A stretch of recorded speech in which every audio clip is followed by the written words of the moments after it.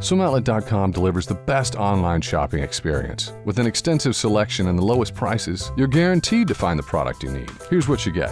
Free shipping on all orders over $49. Free 1 to 2 day shipping on all orders over $99. All orders placed by 6 p.m. ship out the same day. Shop at SwimOutlet.com, the web's most popular swim shop. At the Olympic Games, in women's swimming, all eyes will be focused on Missy Franklin, Natalie Coughlin, and Rebecca Soni. But another athlete may carry home just as much hardware. Dana Vollmer.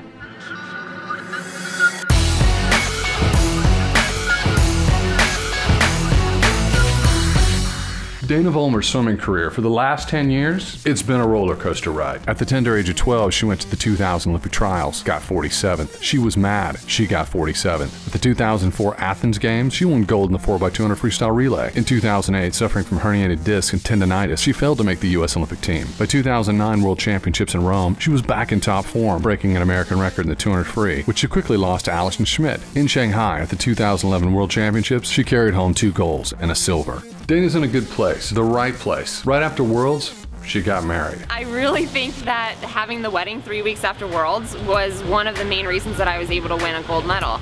I was thinking about what I was going to do in 3 weeks. I was so happy with where I was in life. I wasn't stressed out. I knew that even if I got last, I was going to get married in 3 weeks. Dana also trains under Terry McKeever at Cal Berkeley, the greatest female coach of all time, who recently won her 3rd NCAA championship team title, and she's a U.S. Olympic head coach this summer at the London Games. And Dana trains head-to-head with Natalie Coughlin, the greatest female swimmer of all time, with 11 Olympic races and 11 Olympic medals won. Dana's cornerstone event, the 100 butterfly. At Worlds in Shanghai, she went 56.4 in the semis and a 56.8 to win the gold. But on the 4x100 medley relay on the fly leg, she split at 55.74. Now that's her goal time, for a very specific reason. Well, I know the world record's 56.0, and so just got to get under there, be a 59, 55, and you know, I feel like I have it in me. I knew I've changed a lot of things since Worlds when I was 56.4, and I feel better, I feel stronger.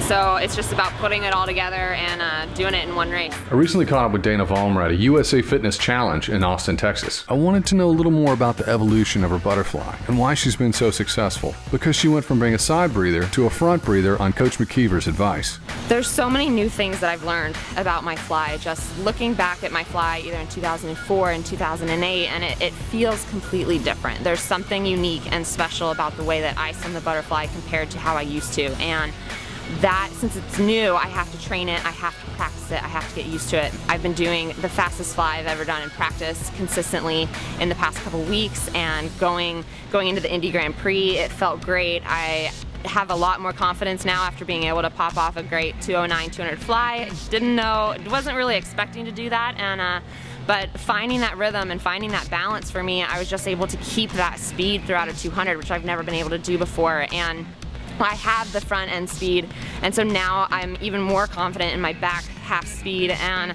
so just putting it all together, I feel pretty confidently that I'll be able to go best time. Dana will not be swimming the 200 butterfly at U.S. Olympic trials. Here's her trial schedule that we know of. And here's her potential Olympic Games schedule, if everything goes right, which could set her up for 6 Olympic medals in London. With such lofty goals, Dana closes us out, explaining how she deals with the pressures to perform. Right now, if I think about trials and wanting to go to the Olympics and wanting to win a gold medal in the 100 fly, I still get nervous, and so that's not what I can focus on. I have to focus each day, assess how much can I give that day. If I only have 70% for whatever reason, then I'm gonna give that full 70%.